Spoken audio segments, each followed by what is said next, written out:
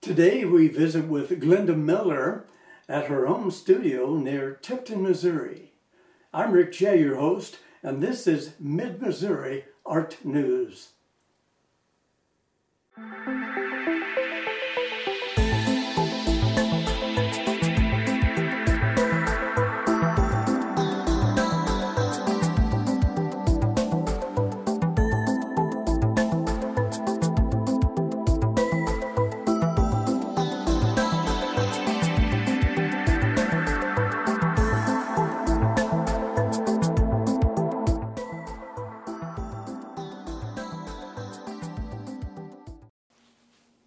Welcome back to Mid-Missouri Art News with Glenda Miller here, just south of Tipton, Missouri.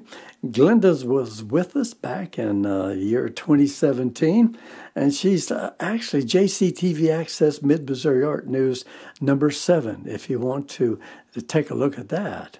So if you will, join me in welcoming Glenda Miller. Hello. Hi, Glenda. Well, Glenda, it's been a while, so we'd like to ask you to bring us up to date, our viewers, especially our new viewers, and share with them how you became inspired to become an artist and to get involved in so many different techniques and crafts, if you would like to call them that. Go ahead. As I mentioned in the last segment, I was drawing and creating paper dolls and stuff like that when I was very young, and all through high school and all through school. I was always got good grades in the art classes, and in high school I wanted to be a commercial artist, but there just weren't the funds to go to art school, and so I became a draftsman for probably 13 years, and then I also got into photography over the years as my artistic outlet. We took photography classes together at State Fair Community College. And then when I retired, I went back and took more art classes at community college. I took watercolor classes, oil painting, ceramics, and I love them all. And then I got into some quilting, and I started trying to put more of my artwork in my quilting, so I started thinking more about creating my own fabric, and so I've gotten into dyeing some pieces and doing some stamping and painting on fabric. And you're going to share that with us as a demonstration in the second segment today. I will show you how to dye a small piece of fabric, and very simple. Oh, excellent. Anybody. So don't be intimidated by the thought of dyeing fabric today. Right. Glenda is going to share that with you in the second segment. So we want everyone to stay with us throughout the program. Well, Glenda, you are a very busy lady representing different art associations, what have you. What are some of the past events that you are excited about to share with our viewers that you've been involved in since the year 2017? Well, I've taken a class at the Houston Quilt Show. It's an international show in Houston, Texas, and I took a class from Judy Perez, who showed me a lot of techniques for dyeing fabric. And that is one of the techniques that I'm going to demonstrate today. Very simple. Anybody can do it. Right. Now, you shared with me earlier that she has a booklet that Yes. online that you can encourage people to look. Oh, good. Let me get a tight shot of that. That's creativity It's and alchemy. Creative Alchemy by Judy Perez. Excellent, excellent. Well, great. We'll look forward to that second segment after the break here in a few moments. Well, now, are there any acknowledgments this past 3 years that you've been involved with? I understand that there's a Liberty Project. What's that all about? Linda Hoover, the president of Sedalia Visual Art Association, and I assisted her in painting a mural at the Liberty Park in Sedalia, Missouri. It's located next to the swimming pool, and it's on the back side of a handball court. Well, Glenda, we must take a break. We're going to come right back with a demonstration and her learned technique of dyeing fabric. So stay with us. We'll be right back. There's so much more here on Mid-Missouri Art News.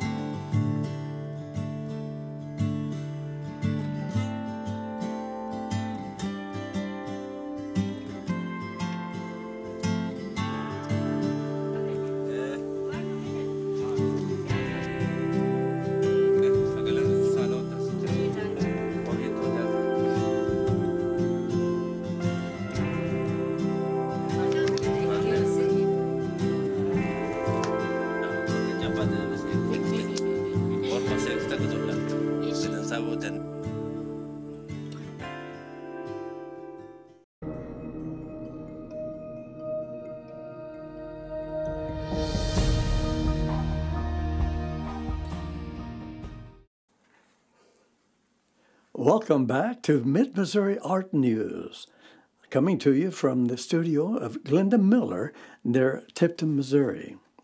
Well, the demo, Dyeing Fabric, is about to happen. Glenda is going to take her time to give you the scoop on how to dye fabric. And I imagine that a lot of you are intimidated by even the thought, but Glenda is going to make it easy for you. So I just got to hand it over to you, Glenda. Take it from there. Okay, what I'm going to do is I'm going to start with a piece of fabric. Now this is not ordinary fabric that you get at the fabric store. This has to be ready for dyeing.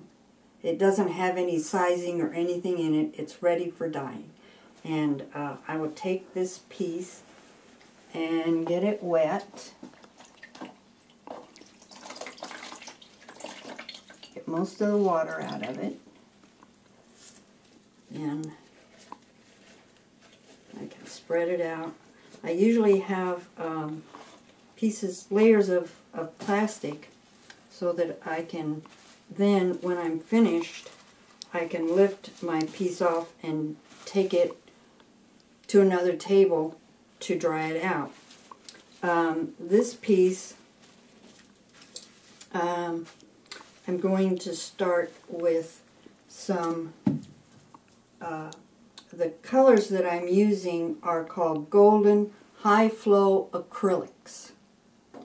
And then I have also what's called GAC 900 by Golden. This is it's an acrylic medium that modifies the paints for a softer hand and increased launderability on wearable fabrics. This is important to have for dyeing on the fabric.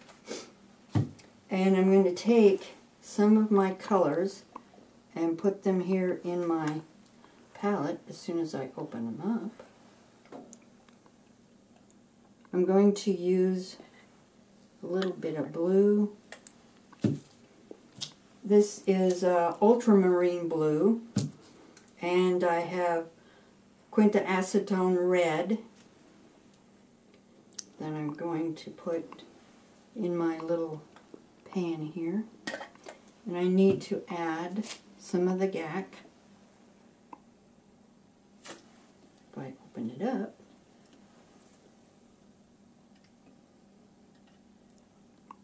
there. Then I want to get my brush here, and I want to mix this up a little bit in the GAC in. And then all I have to do is start painting on my fabric here. And what I'm going to do here with this blue and red is I'm going to kind of let them overlap so that it makes kind of a purple streak in the middle.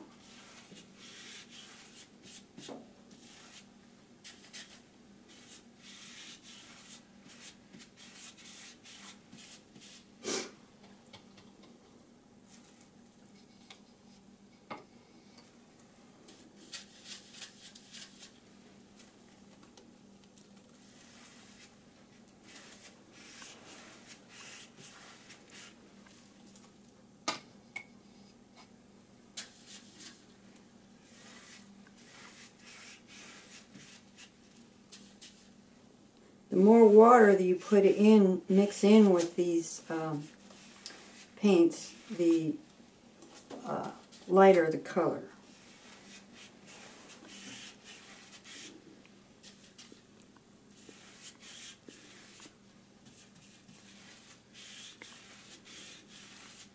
Then once I have my fabric all covered, I'll take it and scrunch it up like this.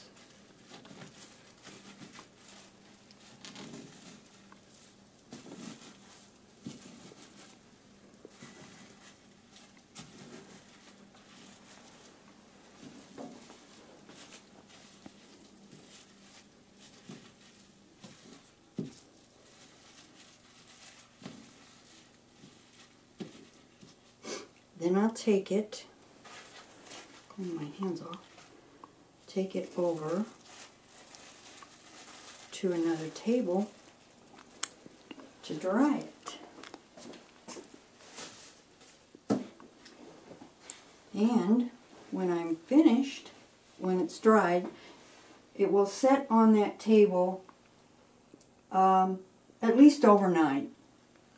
And when it's dried, you'll iron it out, and it will look something like this or this. But the interesting thing that happens when you scrunch it up, the low places is where the dye is darker. The lighter places are where the fabric was the higher points. The dye will actually go to the low points. So you can see I didn't have these scrunched up a whole lot.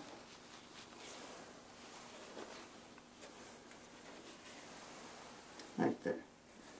And sometimes you'll have one side will look better than the other side.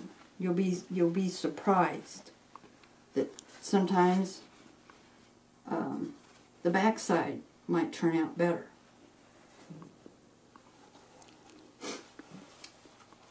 And then, sometimes you could use this fabric by itself, or I can print on it. And I'll use stamps that I've made out of foam, and then a piece of plastic that this is, the foam has an adhesive back, and I can draw and cut out a piece, and then I can paint on it and then stamp it on the fabric. And then what happens is I come up with pieces like this was stamped with this little stamp. This was painted background, and then I stamped it. And I also can use blocks that we would, you would have to use like a brayer and apply the ink to the block, and then press it onto your fabric. And this is a commercial stamp that I just bought and used. It makes a nice little flower.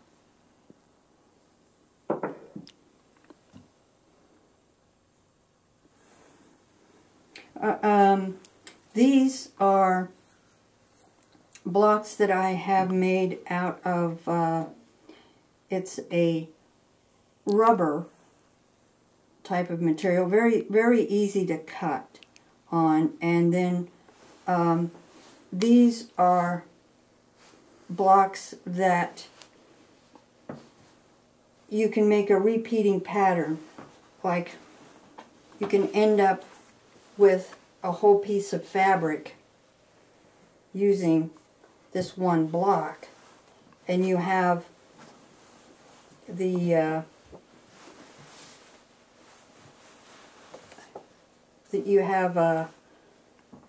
you can see that these flowers these petals in the corner of this block made these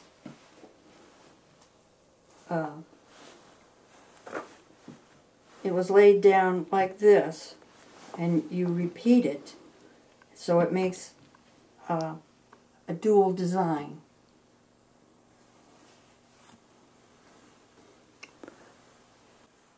Well, Glenda, that was a great demonstration, and we thank you so much for that.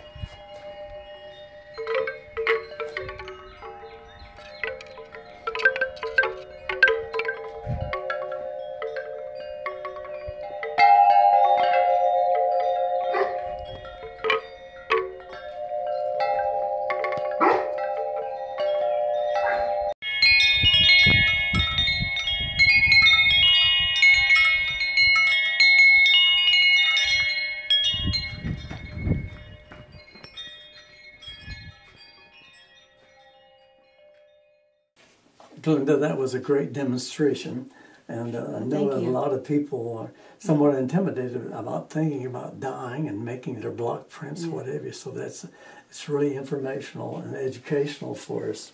Well, you know, you probably could teach someone here in your beautiful studio. So do you teach classes occasionally, or would you like to share that with people? I haven't, but I could. I could, if someone was interested, they could contact me at my email address, millerscaveart@gmail.com. Excellent, excellent. So now you know how to get a hold of her to answer your questions, or maybe she'll spend some time with you if you would like. Well, Glenda, would you have any, along that note, if someone's intimidated, they want to try this, have you any words of inspiration that you would like to share with those viewers? Well, it's not difficult. There are still other procedures, and they were in that book that I showed you earlier by by Judy Perez. She gives a great demonstration, and the different patterns, different techniques are infinite.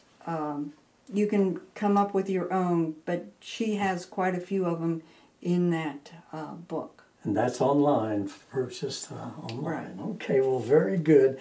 Well, again, thanks for being my guest, Miss Miller, and sure appreciate to have you back the second time here at JCTV Mid-Missouri Art News. Thank you. You're sure welcome.